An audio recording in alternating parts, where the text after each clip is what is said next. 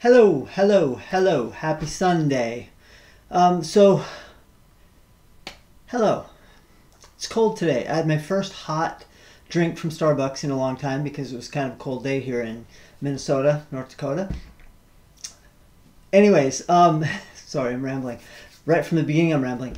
Tonight I was walking my dog and I was listening to a podcast and they were talking, it was a news podcast. They were talking about something that I hadn't really thought about before. And that is, there are older lesbian, gay, bisexual, transgender, queer people, LGBTQ people that need places to live.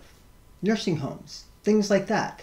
And these people back in the day were very often rejected by their parents because now they're in their 70s and 80s and late 60s even, and they were rejected by their families. They often didn't have children. So now they're essentially alone in the world. And when they find themselves needing care, they end up going to a regular nursing home, which very often has no policy in place to protect people who are LGBTQ, which I was like, I've never really thought about that. I believe the statistic was like 18% of the nursing homes in the country or assisted living facilities, retirement communities have a policy.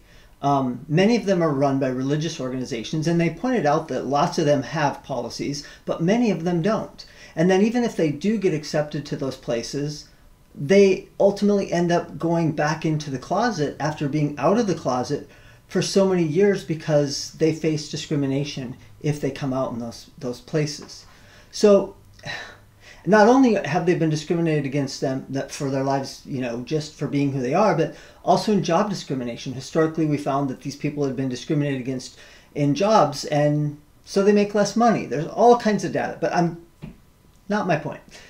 It was really interesting. But so the interesting thing was that there's this place in New York City called Stonewall House that opened not too long ago. And they were talking about this place, which it's a residential facility, an apartment complex, basically, that has an LGBTQ affirming policy.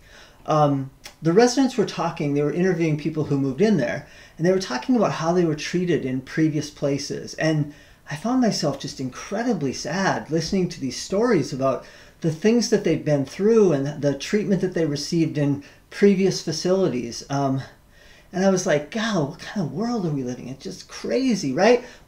Hang in there with me, okay?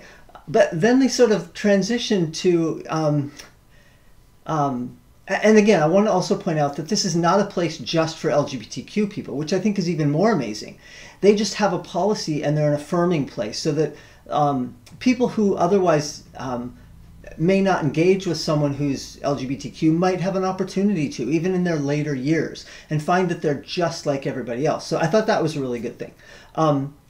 But towards the end, they started, as I was just really getting to a funk, like walking my dog, right? Getting depressed about this whole, oh my gosh, this is crazy. Then they started talking about their experience now living in Stonewall House. And you could hear it in their voice. You could hear this joy. The place where they live, they found joy there. They get to feel safe there. They get to have conversations with people and be authentically who they are in the world, and they don't have to pretend. That was joy. That was just crazy. I'm like, I was so bummed out. And then all of a sudden, because I'm paying attention and I'm listening, so it got me thinking, like, I'm always saying, we're always hearing people moaning about the state of the world, constant complaining about how polarized we are today. And I'm so tired of hearing that, people. So if you're one of those people, stop it. We are not as polarized as we like to think we are, right? Just stop it. So this sort of got me thinking as I was hearing this story. It made me think about that. But it also made me realize, I've always saying, like, we have to have an intention to find joy, right? We have to look for it. Like, in those moments when we're at our worst, we have to look for the joy. And if we look, we'll find it. I've said that a lot, right? But what I also realized tonight on my walk was, we also have to have an intention to see change in the world, the change that's happening around us, and not just bemoan how awful the world is today, but recognize that 20 years ago, housing for people like this wouldn't have existed. And this is just one example. We could talk about misogynistic behavior, right? We could talk about bigotry and racial discrimination. And there's all kinds of examples about how we are better today than we were yesterday. That makes me happy. So stop being one of those people that talks about how awful the world is and how polarized we are. Stop it!